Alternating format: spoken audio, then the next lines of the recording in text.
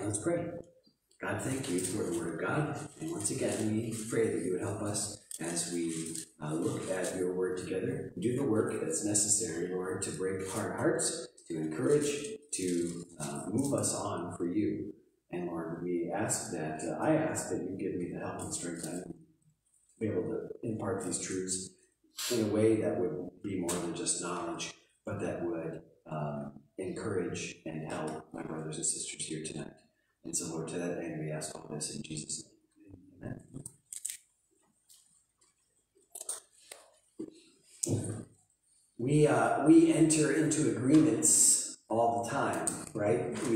Oh yes, I'm going to do this, and I'm going to take this product, and we often think about agreements with different entities, and we feel like we do that because we feel like they're beneficial to us. Like we sign a cell phone contract because we feel like that's going to be the best deal for us, or you sign up with Amazon because you want to get cheap products, free shipping, those kinds of things. We decided to get a Costco membership because we can get better prices, especially for a big family like ours, and so often we get into an agreement with these things, and we don't often read the fine print of the benefits, and we just kind of assume them. And every once in a while, you find that there are things that I didn't realize I could have had this with this benefit. And sometimes, of course, there's also in the fine print something that you didn't know, and you can get yourself in trouble. On April 1st. Back in 2000, oh boy, I don't have it written down here. I think it was 2008. The Game Station put in their fine print this: to grant us a non-transferable option to claim for now and forevermore your immortal soul. Should we wish to exercise this option, you agree to surrender your immortal soul and any claim you may have on it within 5 days working of receiving written notification from Game Station or one of its duly authorized minions. Now, they did it as a joke, but 7,500 people clicked on it without ever realizing that. And some people saw that there was an opt-out of giving your immortal soul to Game Station, and they received a little coupon for that. It was just a joke and an illustration of how we often enter into contracts. We don't really know what we've done, or what either the detractors or the benefits that we get from that. And transitioning then, when you think about when you got saved, most of you did not know all that you were getting or all that happened when you got saved. Probably, if I had to guess, when you got saved, your number one concern is, I don't want to go to hell when I die, right? That's the number one thing. Maybe it was, I want to know God. I want to know who He is. But honestly, a lot of those things that we know now as Christians, and especially Christians for a while, are things that we've learned afterward. And I've just found in my own Christian life that it is a blessing and a joy to unwrap, to read the fine print of all the benefits and blessings that I get from being a Christian. When I got saved, I can't get any more saved, right? When I got saved, I got saved. There's no getting more and more saved. But what I'm understanding is all the benefits that come with being a Christian. And as I reflect on those, and as I grow older and understand what it means more and more, that what Christ did for me, the more I'm appreciative of those things. Paul was praying for the Colossians here, and his prayer was that they would grow.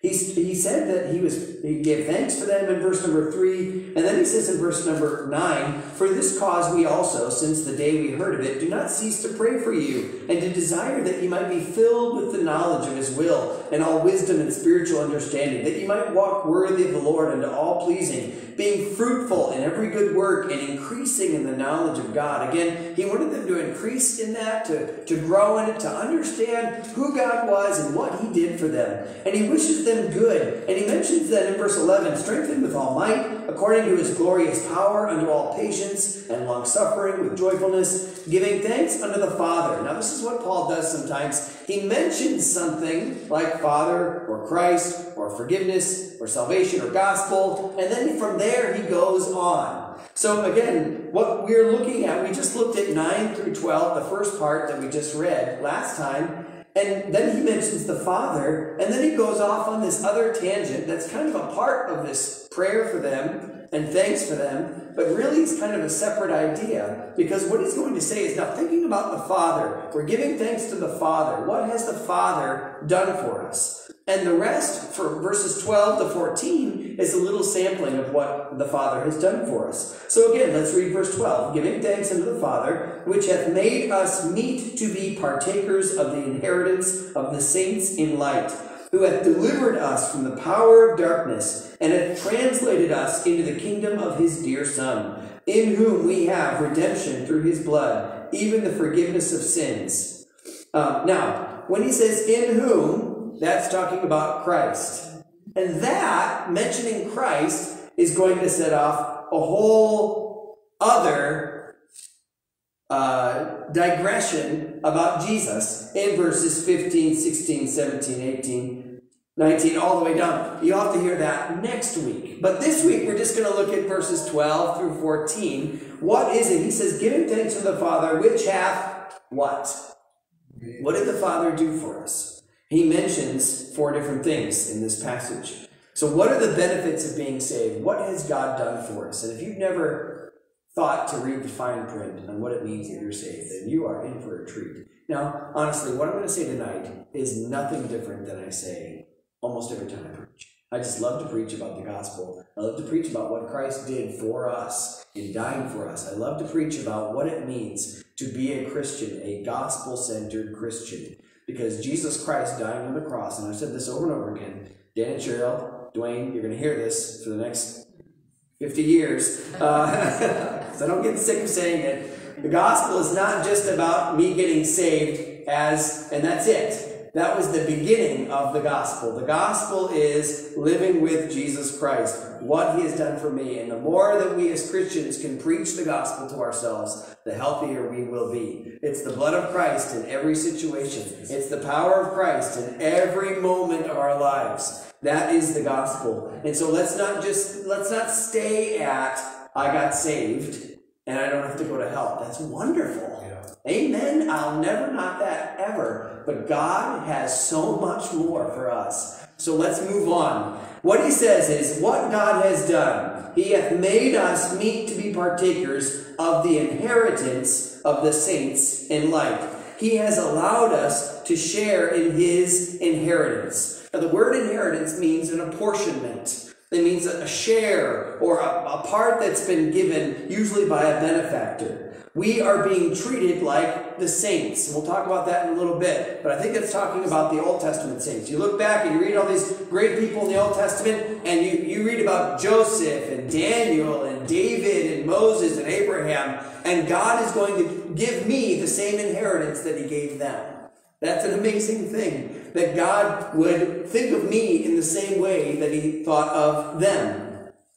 Now, when we think about an inheritance is usually a good thing, right? It's usually something that's beneficial. Most of the time when we talk about an inheritance from a physical standpoint, it's money. It might be a piece of property or land holding or something like that. Maybe an antique or something valuable that's been passed down to you. When my grandmother died, I got, I think, like $4,000, and then we also got some of her jewelry. They thought it would be important for the grandchildren to have that. Now, I've never worn it because it's earrings, and I've never gotten my ear pierced, but Amen.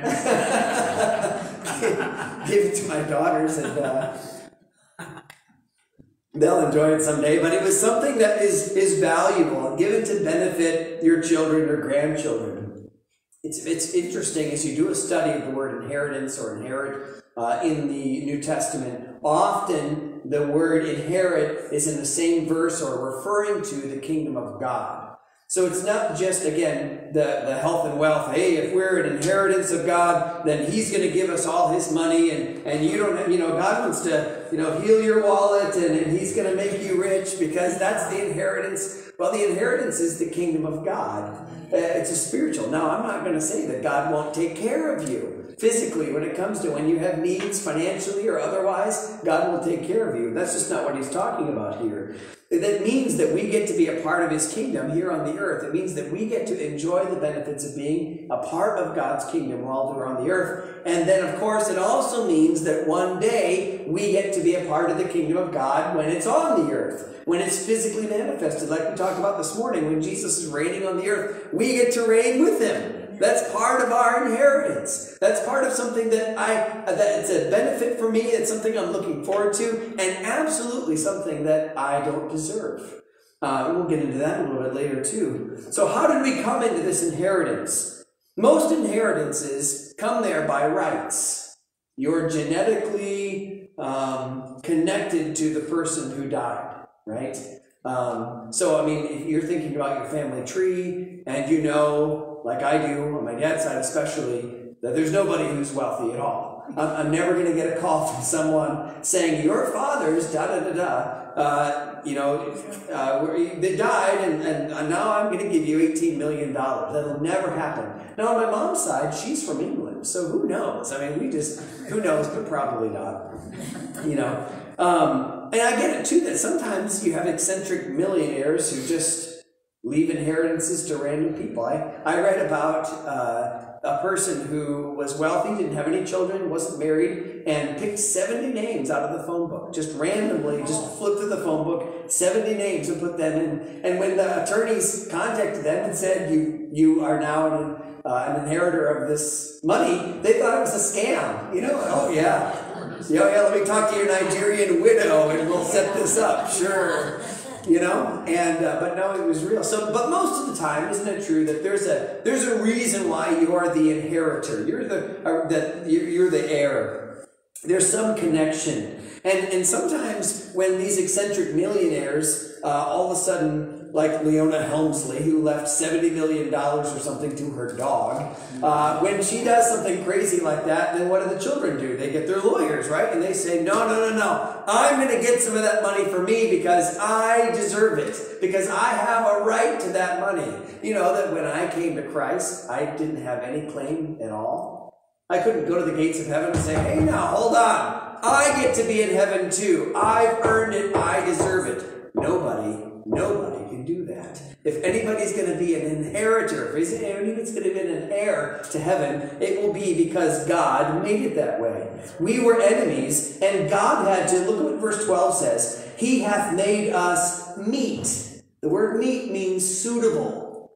It means that he did something in me to make it so that now I can be an heir of God, whereas before I had no claims at all on him. I could be now. Again, it could be that I would go and meet, let's say, Bill Gates. I don't know that I really want to be related to Bill Gates, but let's say that he was looking for an heir, and I went and talked to Bill Gates, and he said, all right, if you renounce your father and your mother, then I will adopt you as my 42-year-old son, and when I die, you'll get, so much of my fortune. That could happen. But that would have to happen on his part. Like, I couldn't go to the court and say, yes, my name is Joshua, and I'd like my last name to be Gates. I would like my birth certificate to say Bill Gates on it, and well, I'm Melinda or whoever. And this is now my name. I could not do that and have Bill Gates say, well, I guess if your name is Josh Gates and you say that I'm your father, like, I couldn't do that. Same thing with God. We can't make ourselves an heir of God. It had to be God to make us meet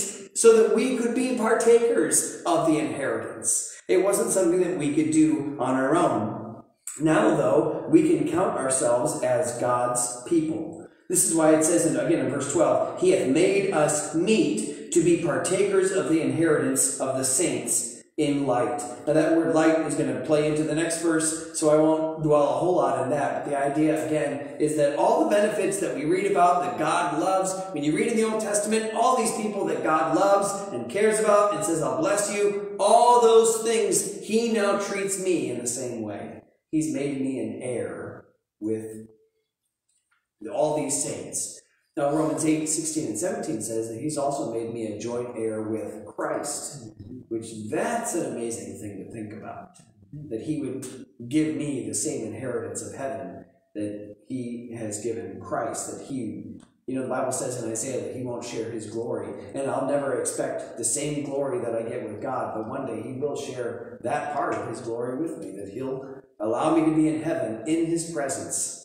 Remember we read about this morning in Revelation that the light that God himself lights that place. There's no need of a sun or a candle or anything, because his glory is the light of it, and I get to share in some way in that glory someday. That's a blessed thing. This goes beyond then just, one of the benefits is that I don't have to go to hell. This means that I can claim my inheritance, which 1 Peter 1:4 says is incorruptible and undefiled and fadeth not away and is reserved in heaven for you. That's great that he would put all those descriptors into your inheritance. That's the first benefit. Second is that he has delivered us from the power of darkness.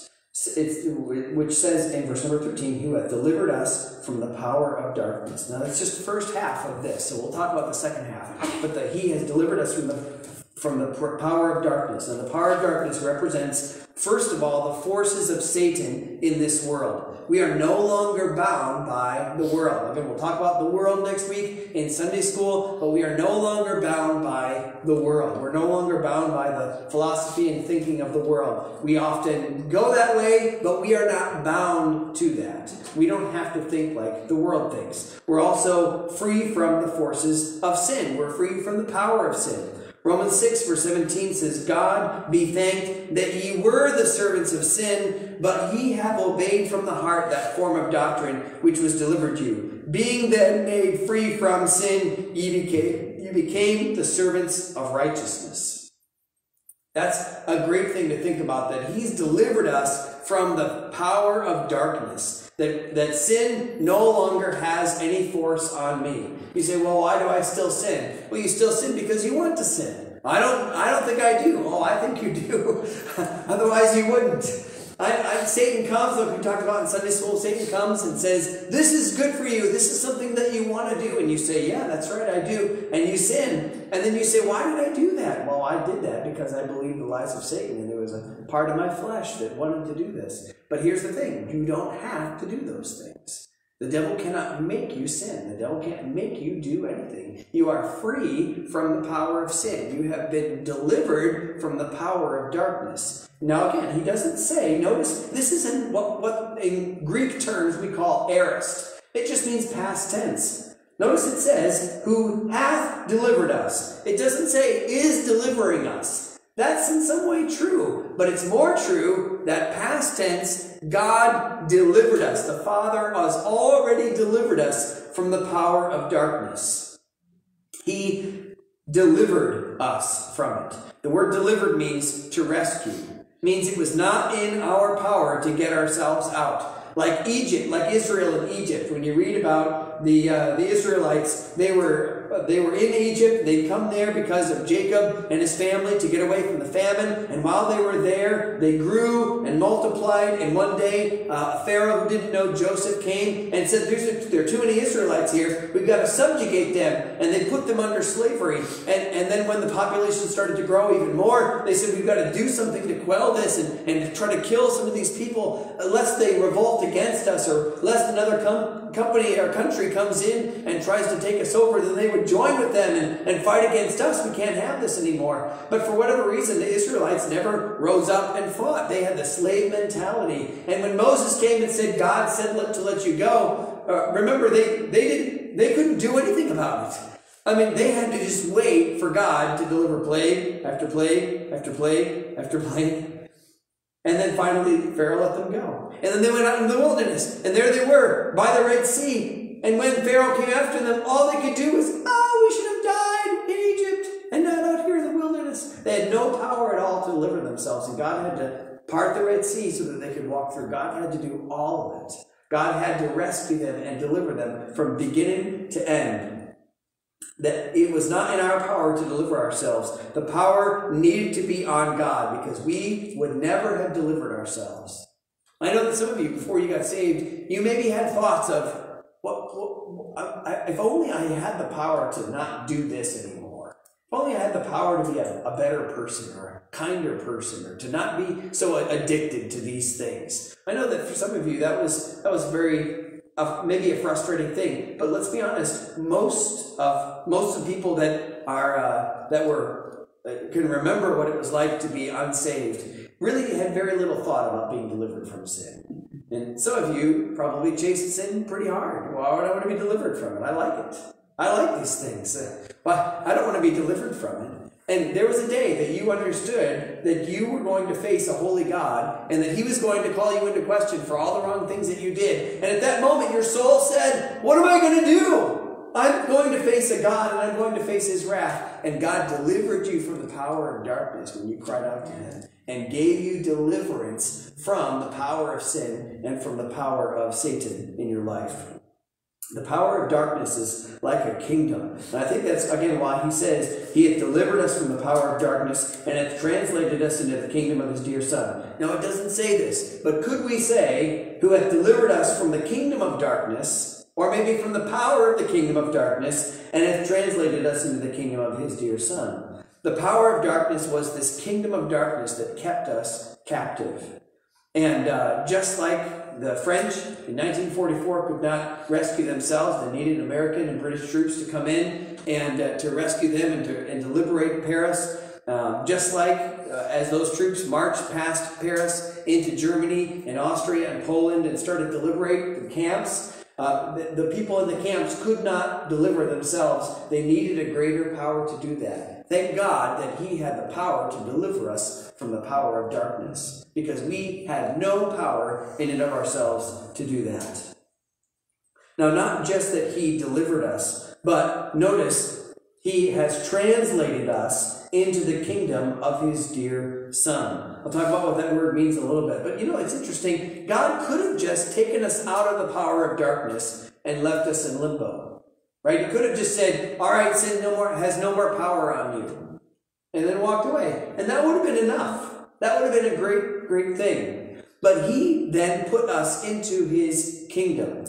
He made us a part of his work. Like we talked about this morning, the work that God's doing that started at the very beginning when he made all things good, and then it fell into sin and disrepair and corruption. And at the cross, Christ began and in some ways finally won back the right to be the king of the world, so that he could, again, starting with us, remake creation into what it should be. And again, I didn't get into this morning, but in Romans 8 there, what it says when it says that the creation is groaning and understands that it's under the bondage of corruption, the whole point of that passage is what creation is waiting for is the manifestation of the sons of God. Meaning this, that when we get our new resurrection bodies, all of creation is going to say, oh, you are making everything new.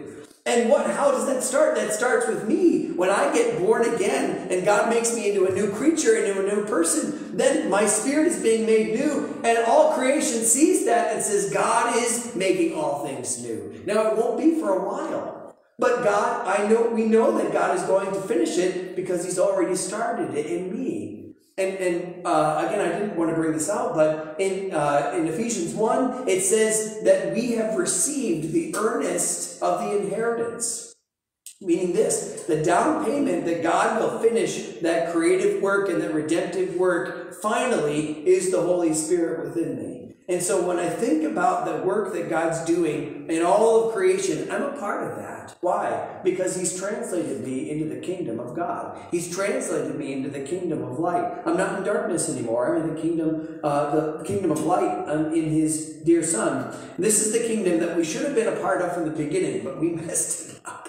We messed it up, and we continue to mess it up. And God, in his mercy now, has made a new kingdom, one that's the right way, one that's the way it should be. The joy and the fellowship that we enjoy in our church, the gladness that we have when we rejoice with people who do the right thing, or when we can talk after church and be encouraged, that's the way it's supposed to be all the time on this earth. Can you imagine a world like that, where people would only encourage each other?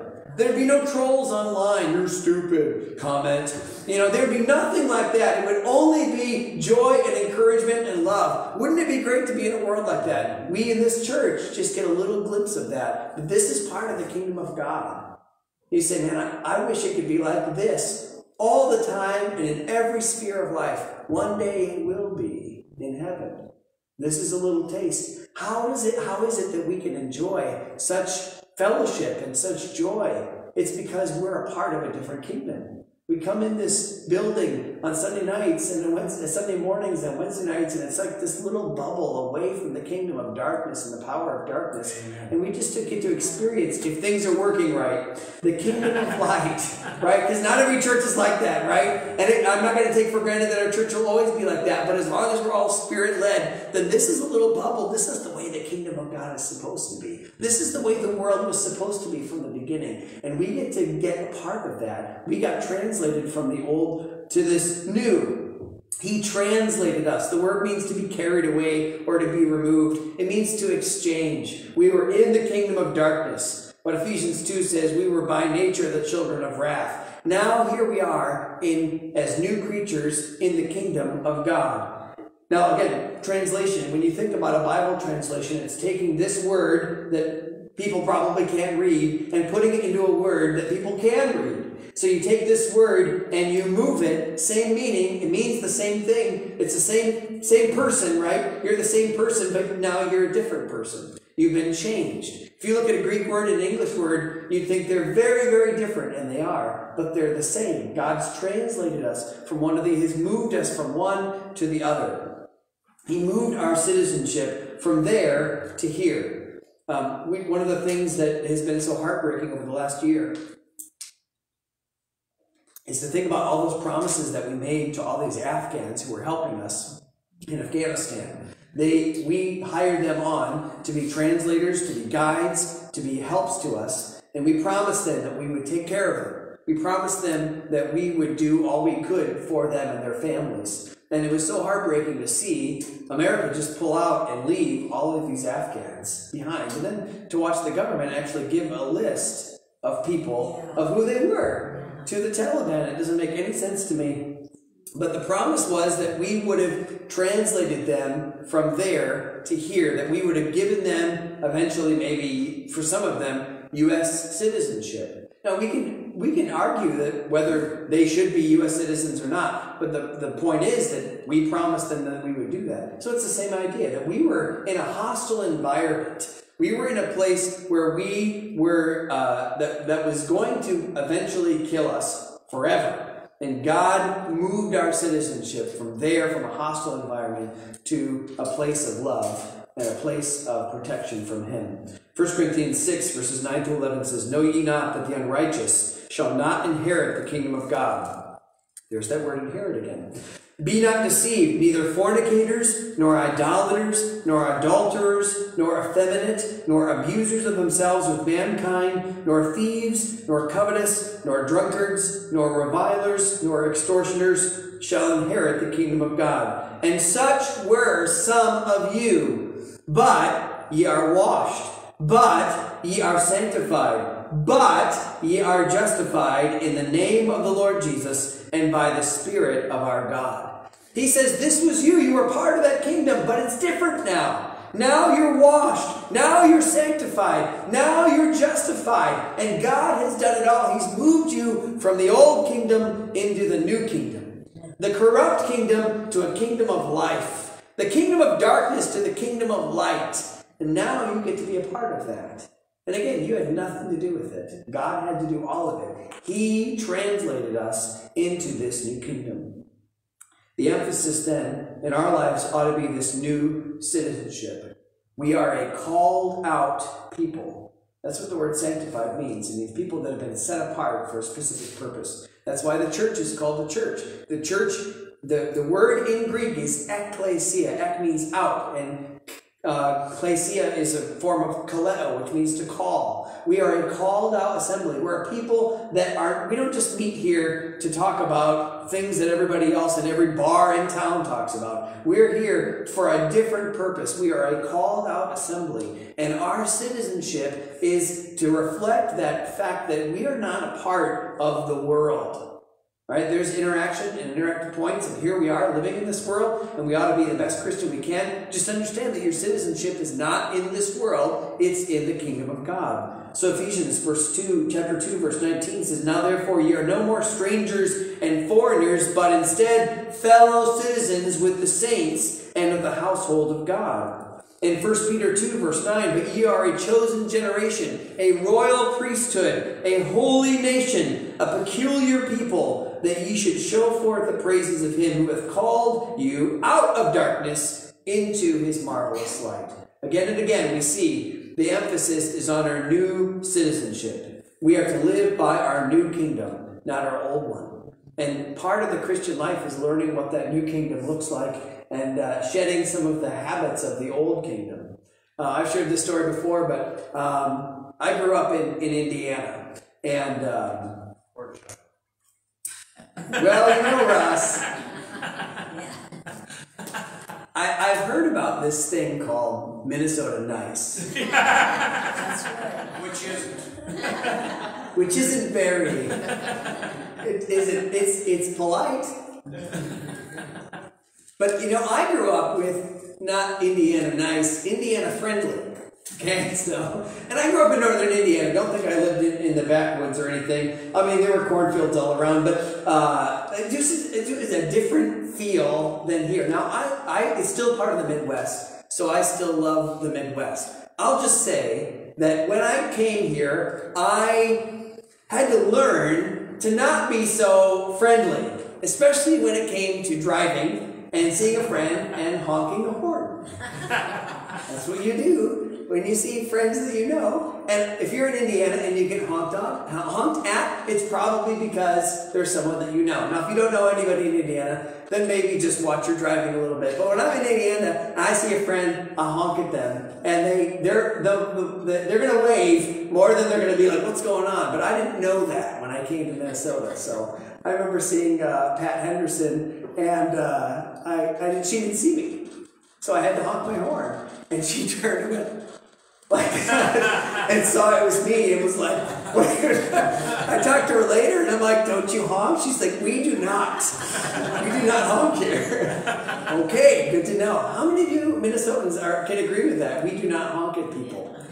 Okay, all right. So yeah, it wasn't just a Pat thing.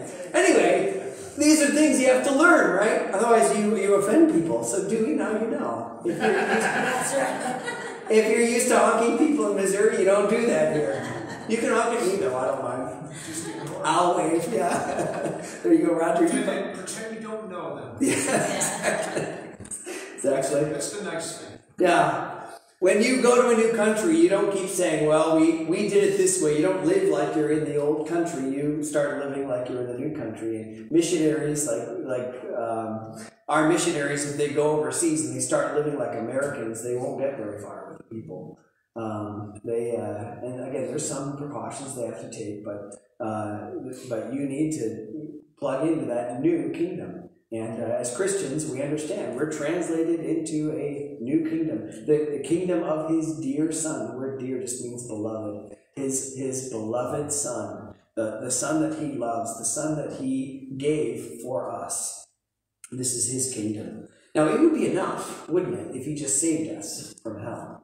But what he has done is he has given us an inheritance. He has taken us out from the power of darkness, and he has put us in to the kingdom of his dear son. The last thing we see in verse number 14 is that he has given us redemption and forgiveness. The word redemption, interestingly enough, if you look it up in the Greek and do a little word study in the word redemption, it means literally to buy from the slave market. So we all understand in some ways what slavery has looked like throughout the years. They would capture people, and sometimes in wartime, very little, from what I understand, very little was it like it was in 19th century America, where they would go and actually kidnap people from another country and bring them to another country to be sold as slaves. Often it was war, the spoils of war. If they went into a country and conquered it, they could take people as slaves, or if you were born into slavery or things like that. But every once in a while you would then have a market where you take these slaves into this place, and then buyers could come and they could look at the people and say, okay, I want that person for my house or for my farm or whatever, and they would buy these slaves. Now the Bible's not making commentary if that was right or wrong. Obviously it was wrong, but it was also a part of life, and often slaves were well treated. But this is the word that comes from that idea of a slave market. And to be bought out of the slave market, the word that's translated in our Bible is the word redeemed.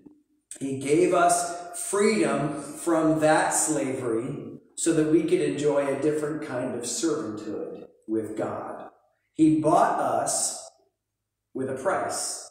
What price? Notice it says, in whom we have redemption through his blood. He paid the price for us. Now, I don't know about you, but most days, all days, I feel like he overpaid for me. I feel like I wasn't worth what he paid. And I try to live my life like in some way I could make it so it was worth it. And if I imagine myself standing on the slave block and watching people come by and watching Satan come up to me and he wants to pay the price for me, and let's say it's $5,000 and he offers $10,000, and I would do anything to get away from this guy, but I know that he's going to make me his slave. And let's say Christ comes by and he looks at me and he says, I'll give everything for him so that he doesn't have to go be a master to Satan. That's what Christ did for me. He didn't just give a matching amount. He gave everything. He gave his blood. Amen. He gave his relationship with his Father. He gave his dignity. He gave his life for me. The word forgiveness here in this passage, the word means, and this is a great thing, I didn't realize this, I don't know if it's always like this, I didn't have time to do the whole study, but the word forgiveness in the Greek literally means to send away. That in forgiveness, Christ has taken my sins and sent them away. That he moves them away from me forever. Like it says in the Old Testament, as far as the east is from the west. That's what forgiveness is. He no longer considers our sin. He has sent them away. He no longer considers my sin as a part of my account because they are now gone. And what the Bible says is that he gives me his righteousness and takes away my sin. Now again, how did he do this? It says through his blood. Through his blood. His blood was the price paid for our salvation out of the slave market. It was the ransom for my sin. 1 Peter 1 verses 18 and 19 says, for as much as ye know that ye were not redeemed with corruptible things, such as silver and gold from your vain conversation, received by tradition from your fathers, but with the precious blood of Christ, as of a lamb without blemish and without spot. That's a picture of the Old Testament sacrifice. In the Old Testament, you would take a perfect lamb and you would take it into the priest, and he would hold a cup under the throat, and you would take that and you would slip the blood of that lamb, and then the priest would catch that blood and he'd take it and he'd throw it at the base of the altar, and that was a covering for your sin. And year after year after year, we'll get into this in Hebrews later on in the book, but year after year after year, they would have to take that blood and throw it at the altar and say, God, for one more year, cover my sin. For the things I did this last year, Lord, cover my sin. And it was when Christ came that his blood paid for my sins once for all. Been living with the Lord now for 37 years. Amen. His blood has so far covered 42 years of sin. I didn't sin probably very much in my first 5 years, but Christ's blood has paid for all those sins. He paid for mine and for yours. He redeemed me out of the slave market of all those years of servitude to Satan. I'm so thankful. I honestly don't know what my life would have been like without Christ. I don't even have a guess. If I hadn't been saved at the age of 5 years old, what my life would have been like. I know my heart, and I know what I know what things I think, and sometimes what my desires are, and I know the way that I want, in some ways, my life to be, and without Christ reining me in and changing me and moving me, I don't know what kind of person I would be, but I can't think it would be good. I don't know that I'd be in this church building with you tonight if it hadn't been for Christ saving me at 5. I'm not a better person than any person. I'm not inherently good. I just know that Christ rescued me. He delivered me when I was 5 years old. And from then on, all those years in the slave market, I'd hate to think about what that was like, being a slave to Satan for all those years. I'm so glad he saved me when he did, that I don't have all the regrets of those things. I'm glad I don't even have an idea of what my life would have looked like. God has been so, so good to me. And if you're here tonight and you did have a life that before you got saved and you remember, the trajectory, God has been so good to you as well. Right. You maybe in some ways have a better idea of what that slave market looked like. And Christ took his blood and redeemed you out of it. Now again, not just because he felt sorry for you, because there was nothing in you that made him want to do that. He just loved you. Now this is a good thing to think about, because if God loved me when I was an enemy, and if God loved me when he had no reason to love me, then God loves me now. No matter what I do, no matter what I can do, God is always loving. That doesn't mean we can do whatever we want. It just means that the moment you're ready to come back, that he's there for you. That he has already paid the blood of his son for you to be redeemed and forgiven. His blood was what satiated or propitiated the wrath of God. Romans 3 verses 24 and 25 says, being justified freely by his grace through the redemption that is in Christ Jesus, whom God hath set forth to be a propitiation. That word means the satisfaction of the wrath. God was angry, and there was only one thing that could sate his wrath, and that was this: through faith in his blood, to declare his righteousness for the remission of sins that are past through the forbearance of God. He paid the ultimate price for our freedom and our forgiveness, even though we're undeserving of it. When you got saved, you got more than just freedom from hell. That was a wonderful thing, and that would have been enough. But what God has done is he has given you an inheritance. He has delivered you from the power of darkness, and he has translated you into the kingdom of his dear Son. He has given you redemption, and he has given you forgiveness. Now, the more you know about this, the more you read the fine print of what happened to you when you got saved, the more I think you'll have gratitude for what God's done. The more you'll say every day, thank you, God. And honestly, some of the things that you're facing will seem pretty small in comparison. You think about what life would be like if you didn't have an inheritance of heaven, if you still lived under the power of darkness, if you had if you'd never been translated into God's kingdom, you had no even idea of what God's people were like, and if you didn't have forgiveness and didn't have redemption, think about how different your life would be. Think about how despondent you would be. And I think just thinking about that would make us more grateful people. Second, I think that when you understand that, you'll understand your position in him for freedom. Meaning this, that you'll understand my position in Christ means that I now have the freedom to live for God. And I now have the ability to do what I could not do before, not in my own power, but in his. And now I can, again, get into this. And in Colossians is going to talk a lot more about these things. But just thinking about what it means to be a Christian and all the great benefits that we have really helps us to understand our freedom in him. And then third, it's just, I think, gives us a desire to live for him.